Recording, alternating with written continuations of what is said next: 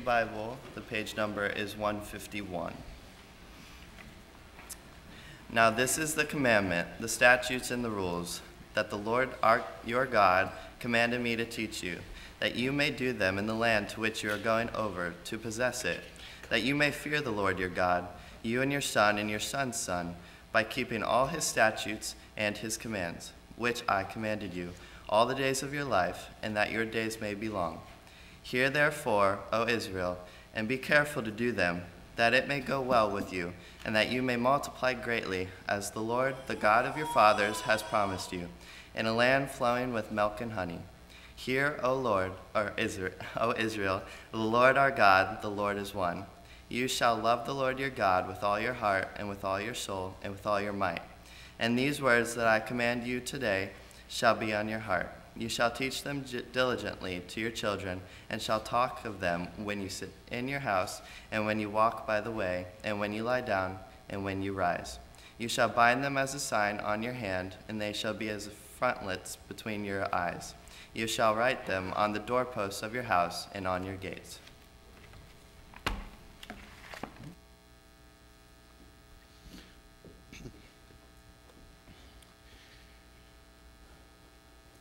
Thank you, Cade. Like I said, you're going to be sick of me by the end of the day, so you'll be like, where is Pastor Mark? Oh, my hero. Look at this. My guy. Appreciate it.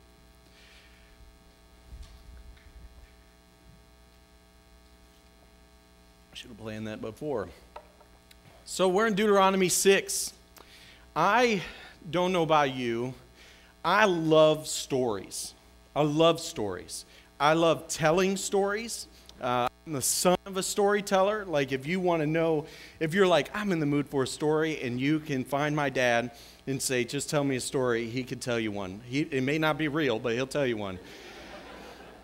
But I'm the same. I love telling stories. Every night, whenever I put my son Sam to bed, when he finally will stay in bed, is after I tell him a story.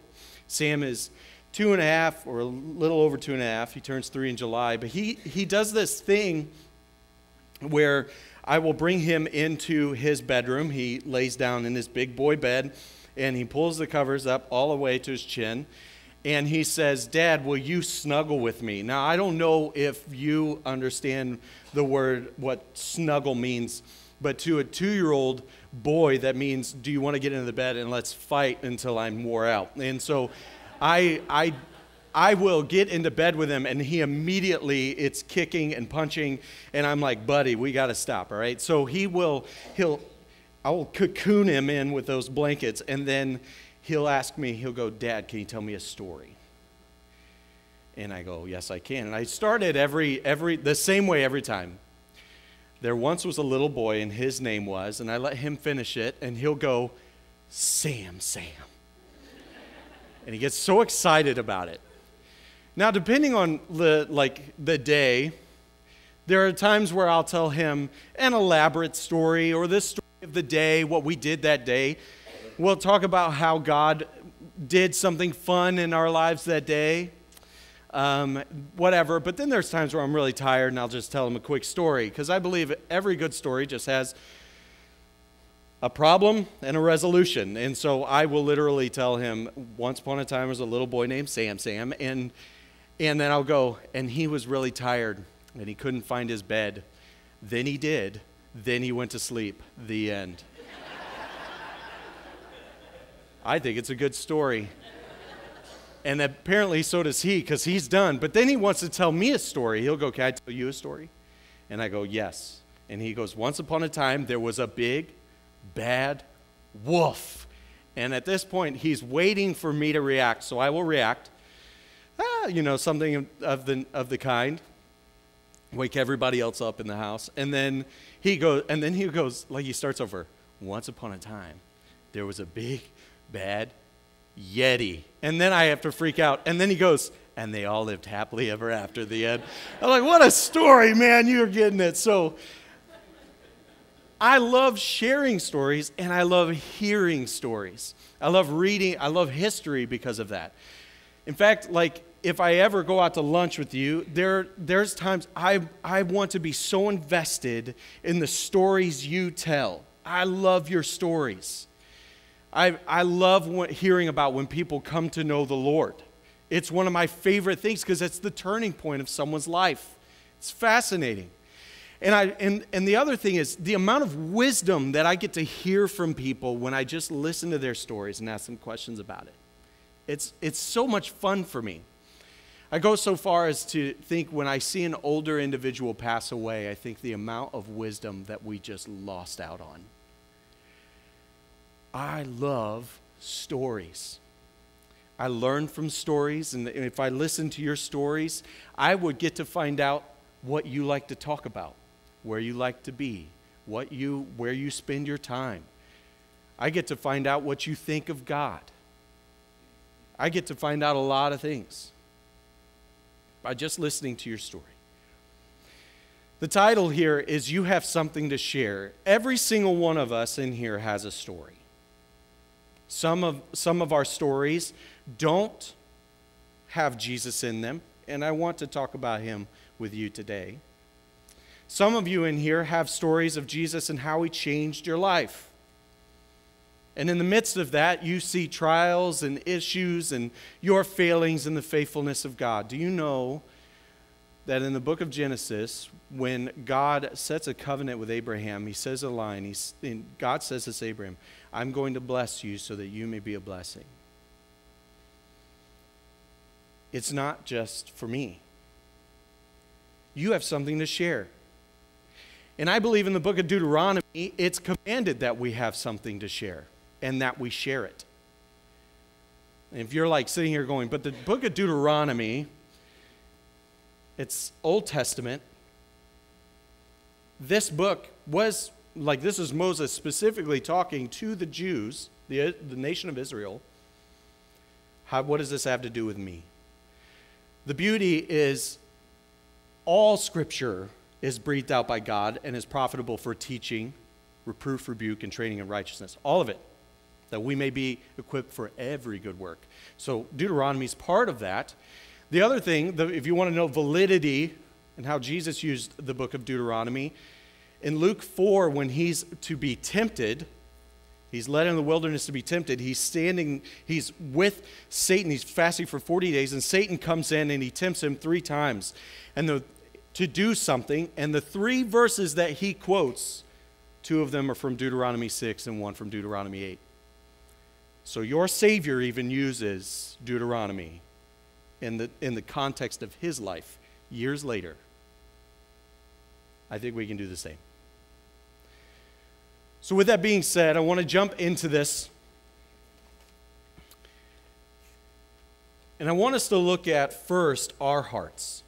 I've preached on Deuteronomy 6 before, and I looked it up. I was like, how long has it been? It's been here 8 years, and it's been 6 years since I've preached on Deuteronomy 6. And I'm amazed at how much you can learn over the course of even like a year. And so I wanted to revisit this as my wife and I had opportunity to go to what is called the D6 Family Conference, and it is based around Deuteronomy 6 and the idea of family discipleship. That it isn't just we hope for a good return with our kids, but that we are investing in them the saving works of Jesus Christ, so that it is purposeful and intentional teaching to the next generation. And so I'm so thankful that this church allows us to do something like that so we can learn, grow, and then ultimately teach these principles as well. But point number 1, I want to look at this. Recount your history with God. You will notice, like in these points, the word recount I chose purposefully because it is coming to mind and remembrance, but telling someone. Recount your history with God. In the book of Deuteronomy, we notice the end of Moses' life. The nation of Israel is to the point where they're about to cross over to the promised land, or to start inheriting the promised land. And in this, up to this point, we see some things happen. We see the disobedience of Israel. And at that point, when they disobey, at a certain point, God punishes a generation of Israelites that may not inherit the promised land, and that's given to the next generation, led by Joshua. Moses here is pleading to that generation. In fact, chapters 1, 2, and 3 are all following the history of them going into this promised land. We see, and he spells out their history, the history when they were disobedient, and the only people that thought that they could take a king was Caleb and Joshua. And it's funny because it's actually a beautiful story, just because the faithfulness of God still is enacted in their disobedience. They still take the land. They still cross through it. Although they were defeated for a time, they still got through it. Then you see in chapter 3, when they obey, God uses them to wipe out another king to get even closer. And then we see in chapter 4, where we see this exhortation, this teaching moment from Moses to the Israelites. And we're going to look at chapter 4 as well today, because he wants this generation to know that don't turn away from God the way that your fathers have done. Don't do that. Stay with him so that you may be prosperous and live long in the land. And so then we get to chapter 5, and chapter 5 is a redundant chapter in the sense that he speaks from Exodus 20 again and shares the commandments of God that he was given on Mount Sinai. The history of Israel is displayed. And we see this history enacted even in our lives. So I want to look at this. We have all of this history that we have with God. Do you know, I love that the Bible is so beautiful in the fact that even the common grace that is given by God, that he reigns on the just and the unjust. What a beautiful love that God has for his creation. And yet, so often we can turn from him. But I want to look at this scripture so we have an understanding of where we're at in Deuteronomy. Moses actually gives several sermons in the book of Deuteronomy and some prophetic poems. And he gets to this point where he says, verse number 1, "Now this is the commandment, the statutes, and the rules that the Lord your God commanded me to teach you." So now he's transitioned. He's given all the commandments, and now he says, now you've heard all of that. Now I'm going to give you the greatest commandment. I'm going to give you the greatest commandment. What I love is Moses is, God has taught me to teach you. If there ever was like a foreshadow here, Jesus does this in Matthew 28. He does this in Matthew 28, where he talks about going into all nations, making disciples, baptizing them in the name of the Father, Son, and the Holy Spirit. And he goes, teaching them all the things that I've commanded you. So Jesus, who taught his disciples, commands his disciples to teach others. Moses, if you don't know, there's a lot of similarities between Christ's life and Moses' life. The difference is Moses was a sinner, still in need of a Savior, and Jesus was the Savior. And so here we get this role of Moses, and he says, God has commanded me to teach you. Why? So that you may do them in the land to which you are going over to possess it. And this is it, that you may fear the Lord your God. I've talked about this before, but this phrase, fear the Lord your God, do you know that repeatedly in the Bible we're called to hold God in a reverent position, exalted position, not out of the lovey-dovey God that the world can sometimes, although I do believe God is love, I also believe God is God and is one to be feared. He created you and created me. And I thought about this the other day, that it's the grace of God that I'm still breathing today. Which means He's got a greater purpose in my life, but it's not for me, it's for His glory. It is the fear of the Lord that is the beginning of wisdom. So he's telling this generation, fear God. Put Him in a place that He deserves.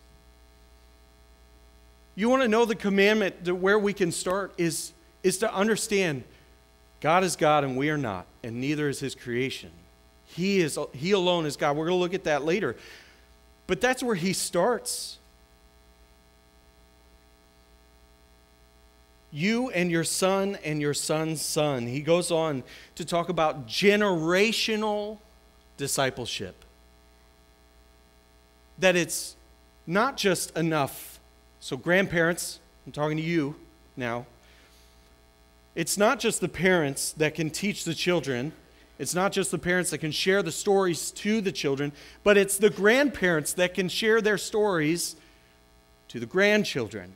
It's not parenting them. It's not usurping the parent. It's that when you hang out with them, I'm so blessed to have my father and Pastor Mark and Kim as in-laws there. But the grandparent influence is like that they share with my children. When I say that I'm the son of a storyteller, my father, he wasn't bashful about telling me stories of back in the day before he knew the Lord. In comparison to now, he would go, that doesn't matter. He knows the Lord now. This is way better. And he talks about it, but when he talks about these things growing up, it was always in an avenue to point to God. My mom was the same way. It was always in an avenue to point to God. He's the one who redeemed me. He's told me stories on how people have come up to him and said, one, I don't know how you're still alive. But two, you're different. You're not the same Gary Janes that I once knew. And he's like, well, I'm older.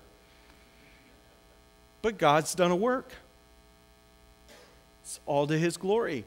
I have those stories. And I'm watching not only my wife pour into my children in that way to fear God, but that my in-laws and my father are doing the same. Grandparents, you have a job that's just as important in sharing the gospel with your grandchildren. Just as important. This is a generational task, multi-generational task. He keeps going and says, that you may fear the Lord your God, you and your son's son, by keeping all His statutes and His commandments, which I command you all the days of your life, and that your days may be long. Isn't it nice that God shares rules, commandments, all of these things? The book of Leviticus, that so many of these rules are just common sense rules. He's like, you want to live long? Don't do that. Like, that's just a simple thing. You want to prosper in the land? Obey me. I'm kind of wise on this one. The greatest hardships that they have is after they've been exiled due to their disobedience.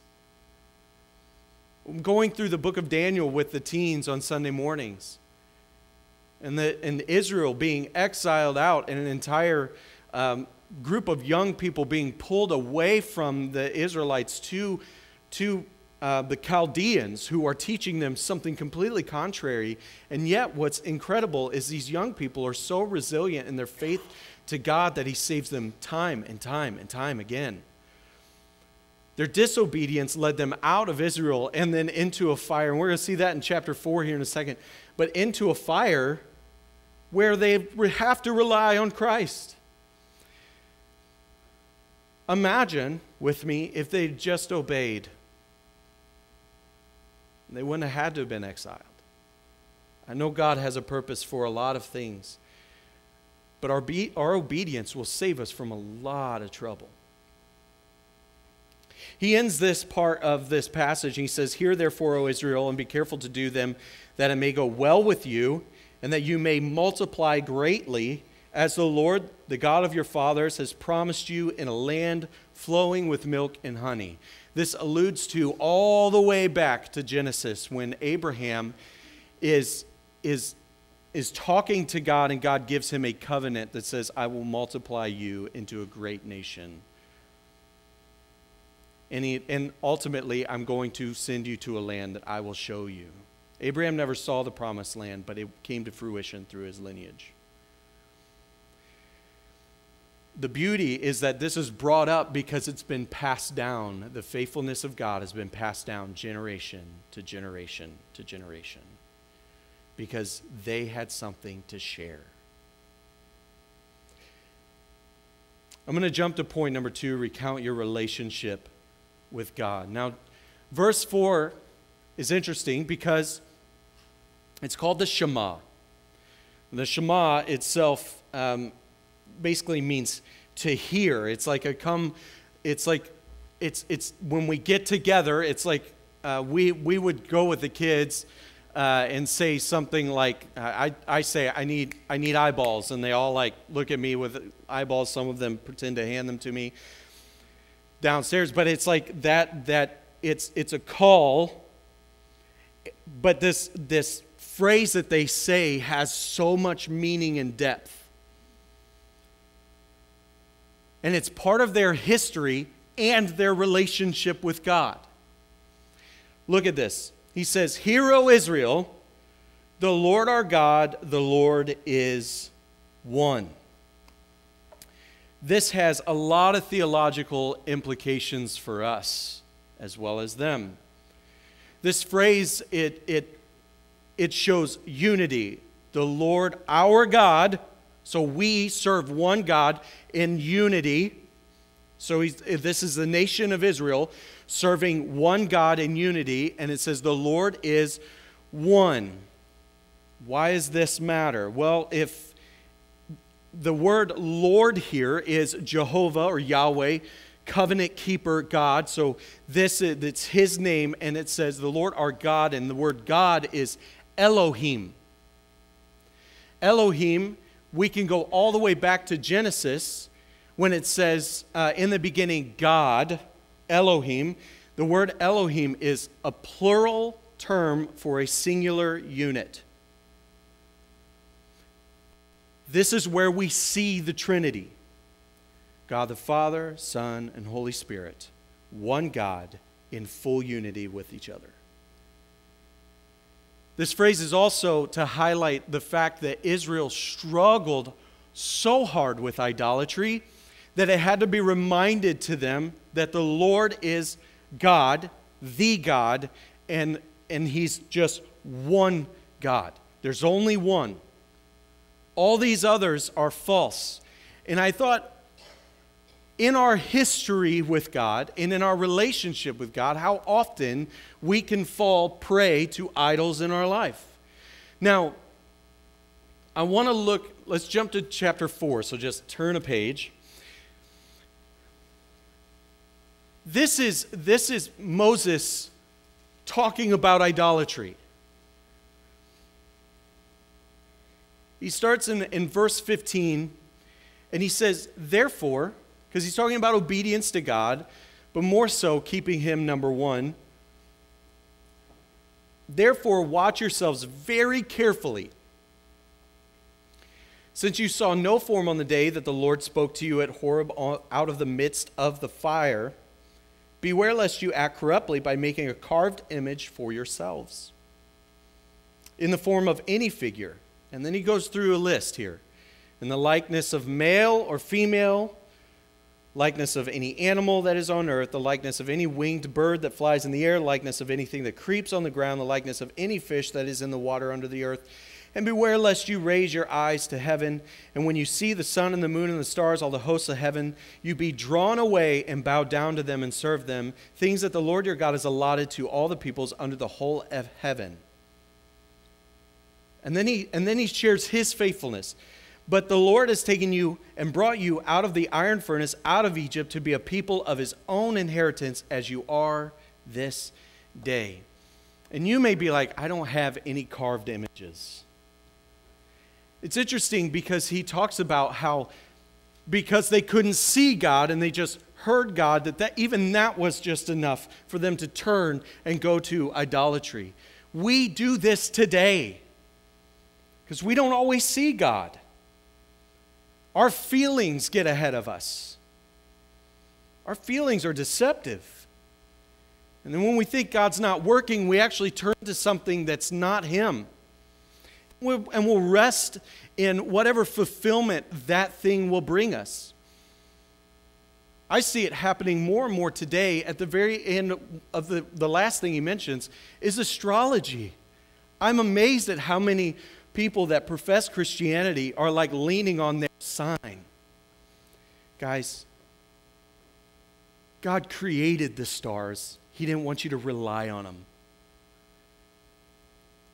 I'm seeing more and more Eastern mysticism and religions coming into the U.S. and a heavy leaning on them because it's this inner peace. It's this that can only be found in Christ. We look at Philippians 4, right? And a peace that surpasses all understanding will guard your hearts and minds in who? Christ Jesus. And so many of us are leaning on a crystal for peace. Put it under your pillow. Put it on your chest. And I'm not trying to make fun of it. I'm trying to say it doesn't work. It doesn't work. You're leaning on an idol. This is what he's talking about. When the Israelites were scared at the bottom of the mountain, what did they do? When they got confused, they made an image and they worshiped an image. They forgot about God. It's so easy for us to do the same.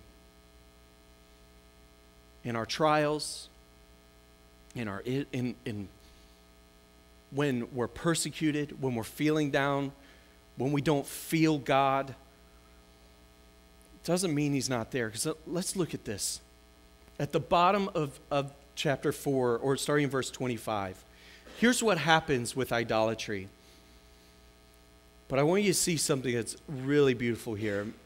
Chapter 4, verse 25. When you father children and children's children and have grown old in the land, if you act corruptly by making a carved image in the form of anything, and by doing what is evil in the sight of the Lord your God, so as to provoke him to anger, that's something to think about, that God's not quick to anger, but it's when people go, why, how do you believe in a God that would do that? Do you know we deserve so much punishment? By the grace of God, he refrains a lot. He's very patient with us. It is not God just being angry. It is man provoking anger.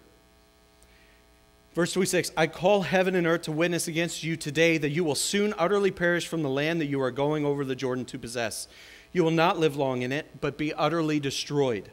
This idea of utterly destroyed is not to negate the promise that God has, that he made with Abraham. He was faithful to complete it.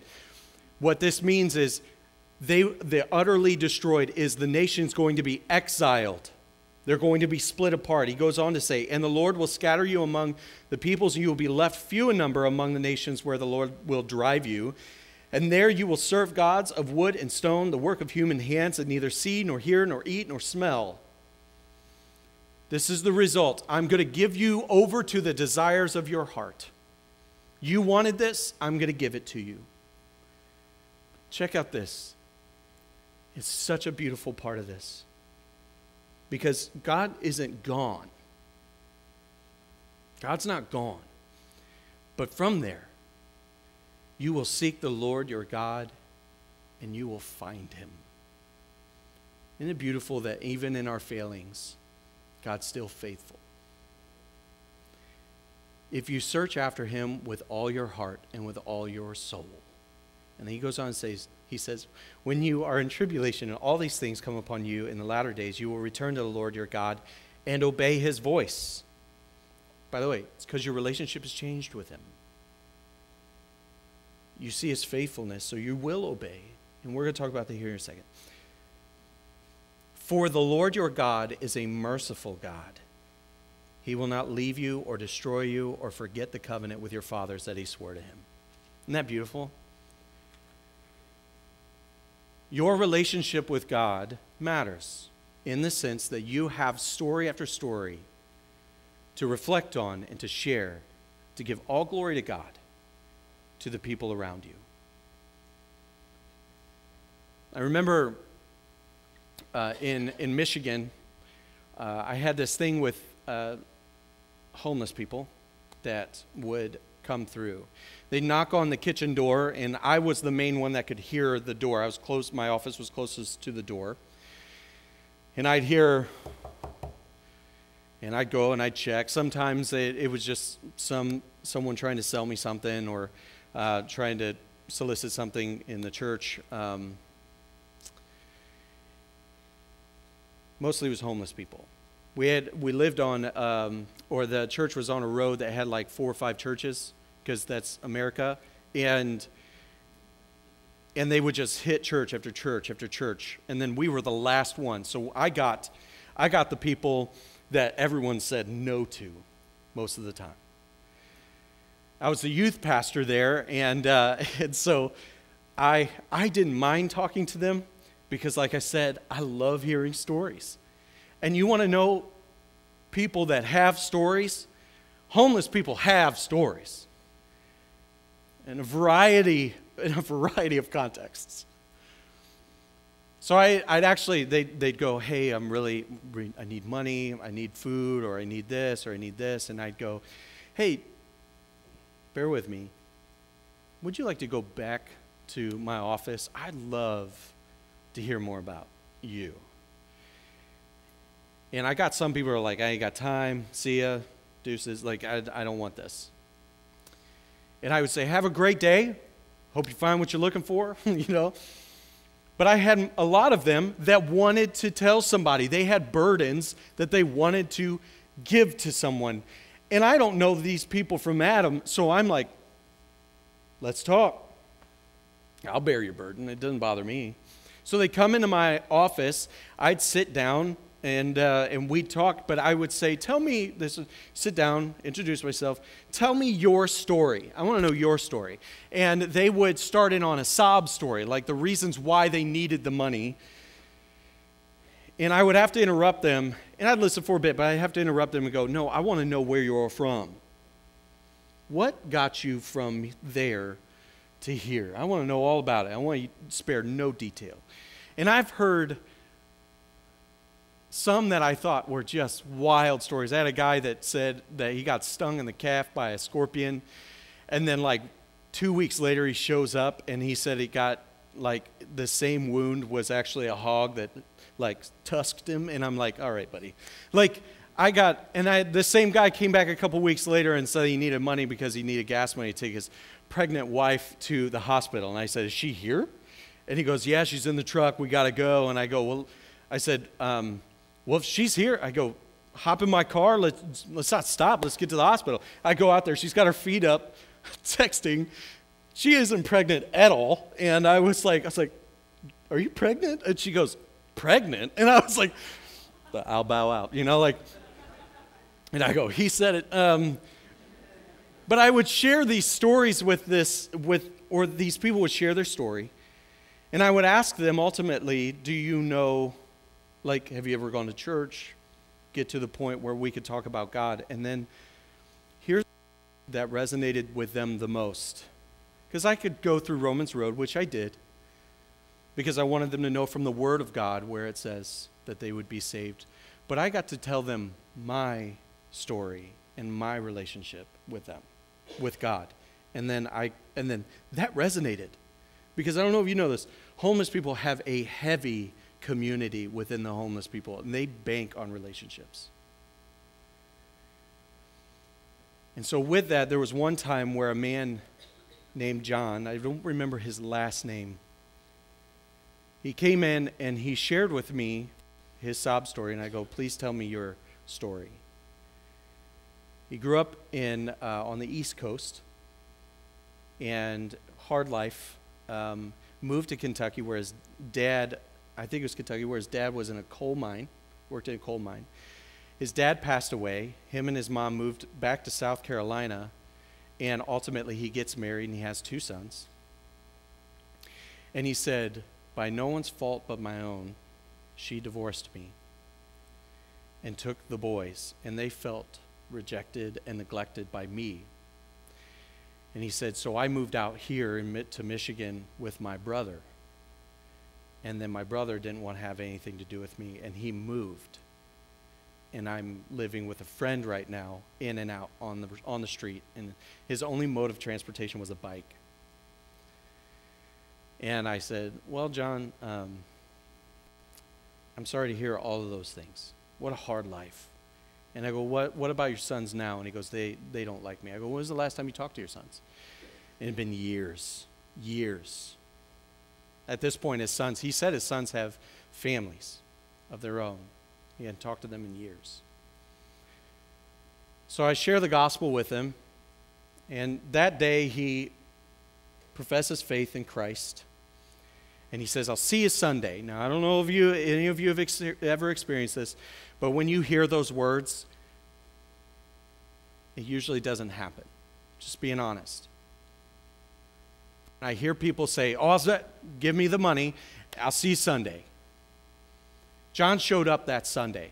And when he showed up, I'm doing other things. I have a million, things that I'm doing, wore many hats there. And he shows up, and I go, John. And I go up there, and I was like, you came? And he goes, yeah, I told you I'd come. And I'm like, no. That doesn't make sense. He came that Sunday, he came the following Sunday, and then the third Sunday, he didn't show up. Rides his bike up to the church during the weekday. He comes and sees me, and he said, I'm so sorry I missed church. He goes, I had a doctor's appointment. And he goes, I actually have another doctor's appointment right now. And I go, do you need a ride? So I take him there. And then the following Sunday, he's not at church. He comes, knocks on the door, and he looked different. He is dressed nicer. His posture had changed, and I said, hey man, you're looking good, what's up? And he goes, well, I want to let you know I won't be coming to church anymore. And I go, well, that's a bummer. And he goes, I actually called my son, and he forgave me. I'm going to live with him. I was like, John, what great news. And he goes, I know. He goes, my family's saved over there. I told them that I met with you and got saved, and he said, I want you to live with me. You have a story to tell. Your relationship with God isn't just for you. That's what I found out that day. How beautiful is that? Reconciliation with God leads to reconciliation with a long-lost son. God working through obedience, God working through his faithfulness, God working through his love and his kindness, his mercy, all because of a story.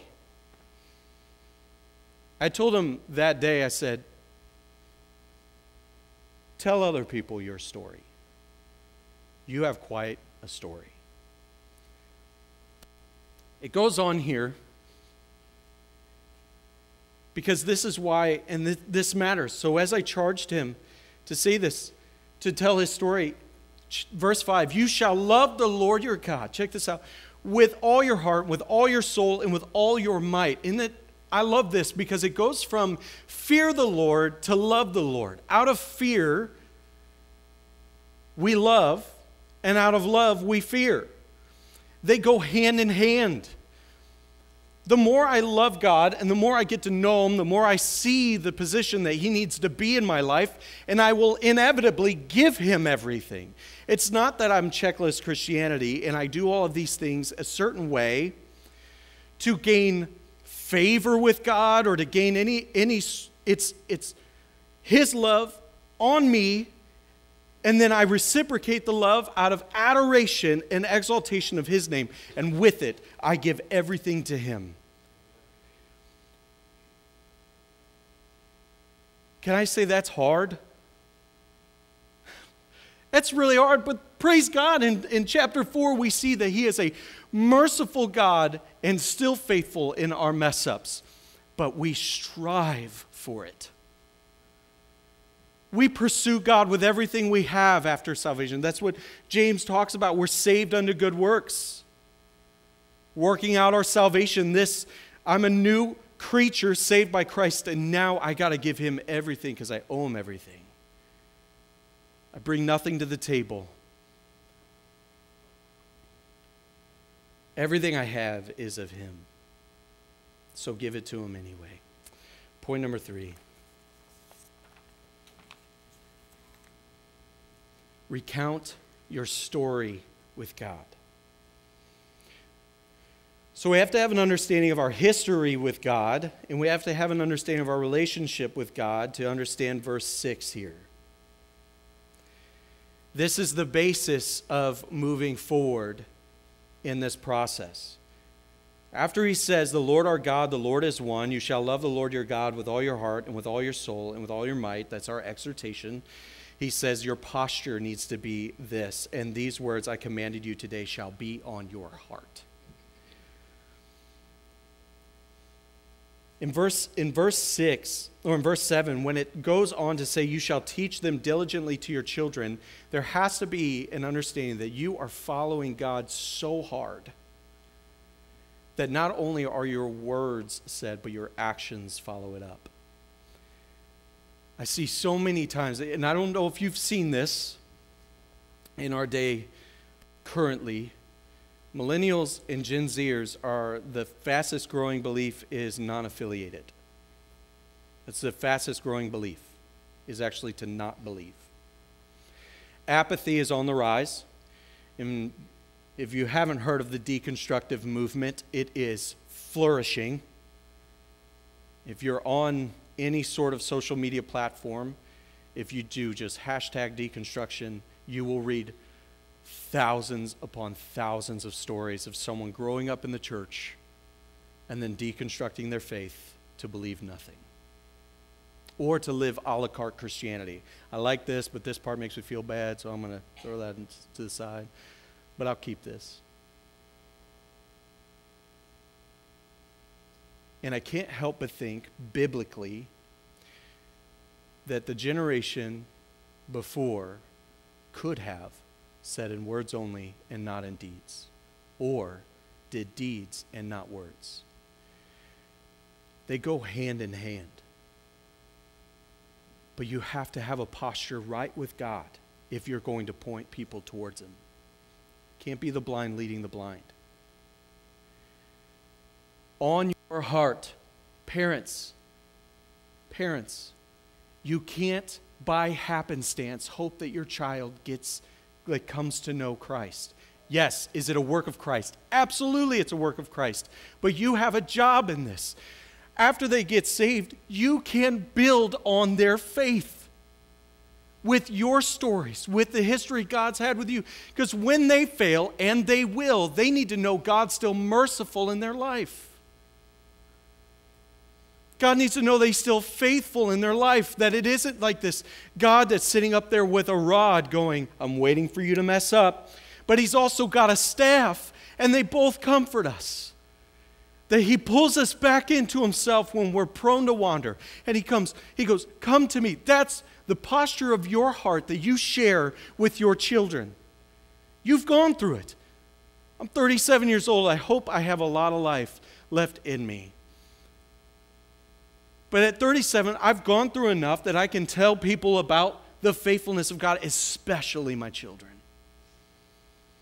That I can be the one, because I've seen Christ work, be the one that when they're doing something that Christ is moving in their life, that I could go, did you see God right there? That right there, that's one of my favorite things to do with people, is when they're doing something for the Lord, using a gift God's given them, that I go, did you see that? You see God moving in you?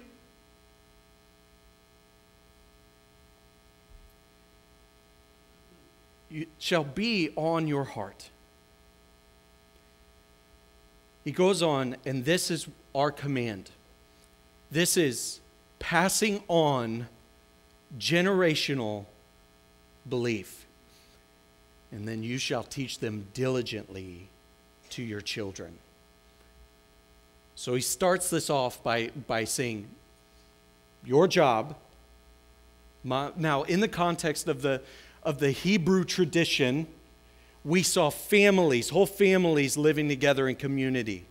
In fact, everybody would mostly be related, either through marriage or what, in the context of a plot of land. So this command was that the community would teach the children faith in the Lord. All of the history that has happened and how God was still with them. Why do we have a cloud by day and a pillar of fire by night? They need to know. What are the instructions of obedience to God? What does a relationship look like with God? These are diligent things, intentional things. This isn't happen. This is where this can happen. We will treat parents, and I'll put myself in there, pastor, okay? I'll put myself in this position because so often this can happen where we will delegate topics of faith in Christ like we delegate sports. I'm not good at soccer, so I'm going to take my kid to Kinninkofke and let him teach my son soccer. You're not afforded to be bad at Christianity. You got to learn. In all understanding, the Bible says, love the Lord your God and all understanding. With this, we have to have the idea that we cannot delegate this. As your pastor, I get to see your children and your teens. Children, I get to see 1 hour a week. Your teens, I get to see at most 2.5 hours a week. You get to see your teens and kids all the time. Imagine if you made intentional work in discipling your children in the knowledge and understanding of God. How their faith would grow in Him. The understanding of pursuit in Him. Grandparents, when you have that opportunity to take an intentional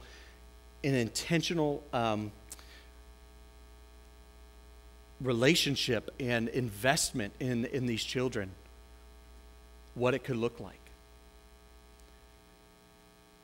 Don't delegate it. Don't delegate it. This is the call that you should teach them diligently to your children. And these are the areas of life in which you should teach. And shall talk of them when you sit in your house, and when you walk by the way, and when you lie down, and when you rise. Talking about God and the faithfulness all the time, and His faithfulness all the time. All the time. I like to ask people, what do you talk about the most? What comes out of your, like, I love the NBA, and you're going to hear me talk about the NBA a lot.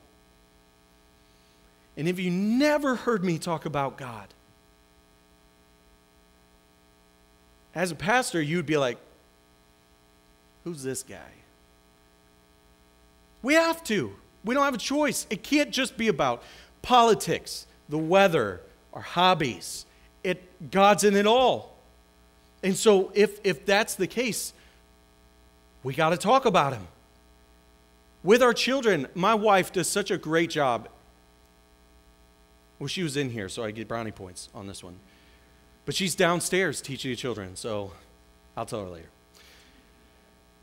My wife does such a good job when we're outside and she sees something, like, and they'll catch a frog, and she goes, who created that frog? Look at this. And you get to enjoy that frog. Do you know God created this for you to enjoy?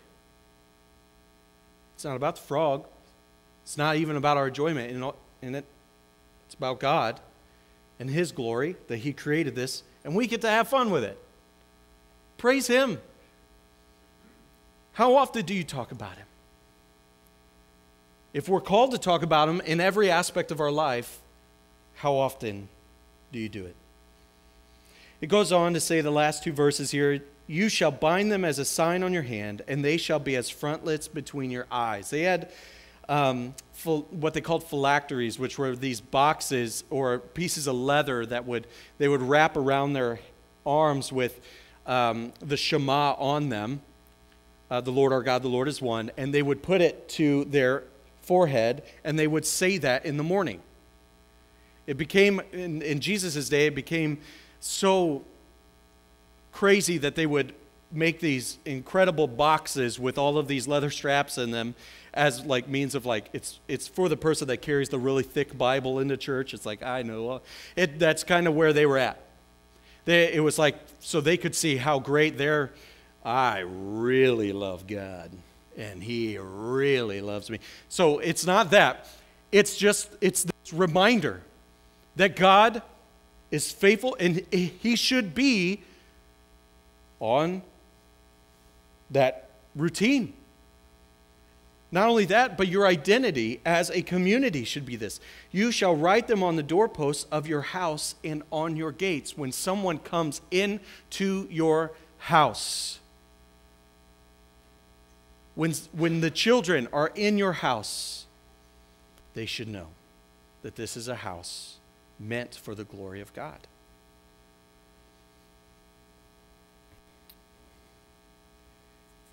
So the goal here is to teach our children our history and our relationship with God.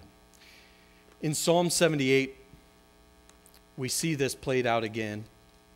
I want to read this with you. If you want to turn there, you can. And then I'll end. We're just going to read through verse 8. Give ear, O my people, to my teaching. Incline your ears to the words of my mouth. I will open my mouth in a parable. I will utter dark sayings from of old, things that we have heard and known, that our fathers have told us. We will not hide them from their children, but tell to the coming generation the glorious deeds of the Lord and His might and wonders that He has done. He established a testimony in Jacob and appointed a law in Israel, which He commanded our fathers to teach to their children, that the next generation might know them, the children yet unborn, and arise and tell them to their children, so that they should set their hope in God and not forget the works of God, but keep His commandments, and that they should not be like their fathers, a stubborn and rebellious generation, a generation whose heart was not steadfast, whose spirit was not faithful to God. We do not want to create a generation of fathers like that. So let's share our story. If you're sitting here today and you're like, what is this story? I want to share with you, I'll close with this. I want to share with you my story. Some of you know, some of you don't know. Teens, you're going to hear this again this coming Wednesday, so Merry Christmas. I grew up in a church that just down the road preached the gospel. I lived in a family that had Bible studies in the house. If the doors were open, we were at the church. That was our routine. I grew up in a Christian home, and so it was really easy for me to say the line when someone said, "When did you get saved?" I would say, "Well, I always believed." Well, that's it, not biblical. Just so you know, if you're sitting here, you're like, "I've always believed." You're born a sinner. You can't always believe. The Bible says your good works are as filthy rags to God. No one does good, and no one pursues God. So there has to come a point where He saves you, and then your relationship with Him has changed. I didn't know. Growing up, I went to this church, and I'm sure I heard the gospel, but it never clicked.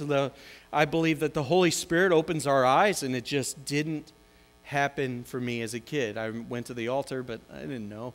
And I know that because as I grew up, my thing was what we would call moralism. I wanted to be known as good, and if I could be a good kid, that was enough to get me into heaven. As long as I was a good guy. If my teachers thought I was a good guy, if my friends thought I was a good guy. In fact, it was in 5th grade, I had a teacher, Mrs. Karen Wright, who in front of we're evening church, we're sitting in there, and she stands up and she goes, I want to brag on Jason for a bit. 5th grade. He is a good kid, and I can believe anything he says. And I go, really? Harmless compliment led to a realization that if I could figure out a way that you, even if it was false, if I could find a way that you thought I was good, I was good. 8th grade. So I lived like this, and it was good works. I was that Midwestern, hold the door open for the person on the other end of the parking lot going, take your time. Like I was that guy, and I could pat myself on the back. I could go home, but I knew in my heart that something was wrong. What a pressure to carry, by the way, that if you believe your good works is what gets you into heaven.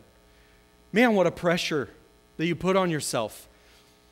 I felt it. 8th grade, I was at a summer camp, and there was a guy, a pastor, gets up there, and he shares the gospel. He says this.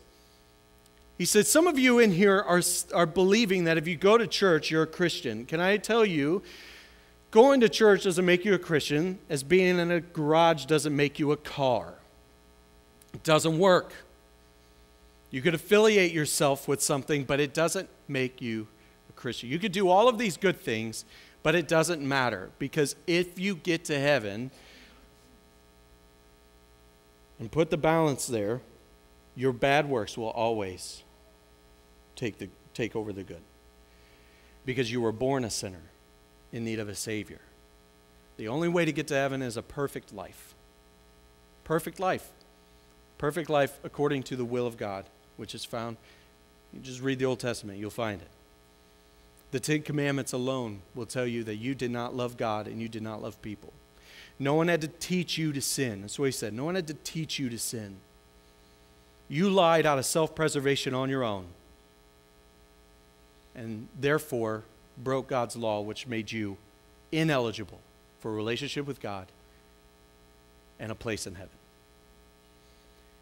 He said, it can't be of your works, because Ephesians 2, 8-9 says, it's by faith through grace alone. Grace through faith alone. Not of works, lest any man should boast. Can't be about you. He said, but the beauty is this. And he walked through Romans, the book of Romans. All have sinned and fallen short of the glory of God. You cannot get there on your own. You have sinned, and nothing you can do can redeem that. The wages of sin is death, which means your sin leads to death. That you get paid death. What a gift, or what a wage there. And then he says, but the gift of God is eternal life through Jesus Christ our Lord. Why Jesus? Well, Jesus came and he did the thing you couldn't do. He lived a perfect life, the thing you couldn't do. And then the punishment you deserved, which is death, he took that. He didn't deserve that. But for God so loved the world that he gave his son. He willingly goes to the cross, taking the weight of sin upon himself, the wrath of God that we deserve on himself. And then he rises on the 3rd day, that if we confess with our mouth that Jesus is Lord and believe in our heart that God raised him from the dead, you will be saved. What happens is we get the perfect life we didn't live, that Jesus lived, and he takes the wrath of God that you deserve. He takes the wrath of all the good works you're banking on, all of the good things you're banking on, all of the other things you're banking. He took all that wrath so that by trusting in him, you have a perfect relationship with God through Jesus Christ. And you get heaven when you die. And he goes, is that you? Yep. I'm sitting there in a seat, and I'm like, wait, I don't have to work for this? I don't have to do anything to get this? The pressure that was off my shoulders in that moment. I went forward and got saved that day. I professed my faith in Christ, and I've been banking on that ever since. not me. Guys, I was serious when I said it's the grace of God that I'm here today. I deserve death. Jesus is better. I want to share that with you because you may be sitting here and going, that's not me. Can I encourage you to talk to someone? Someone that invited you here today, talk to myself. I would love to introduce you to Jesus so that you have a story to tell and you could share it to someone else who doesn't know him. Let's pray. God, we thank you for today. We thank you for your grace. I'm so thankful that you are faithful and merciful in my failings. But God, help it to be a reminder for us that we are saved from something for something, and that for something is to share your gospel and the story of salvation to anyone that would hear it. That would be all to your glory. I pray that for our children and for these grandchildren, that God, you would raise up a faithful church to share the gospel and share of your faithfulness to a nation that is so deceitful and confusing, and a nation of children destined for your wrath and desperately need you. I pray that you would just use us as ambassadors of Christ to share your truth, that they would rely on that for salvation and for a stability that can only be found in you. And we love you, and we're thankful again for everything you do. In Jesus' name we pray. Amen. No, I'm not Pastor Mark.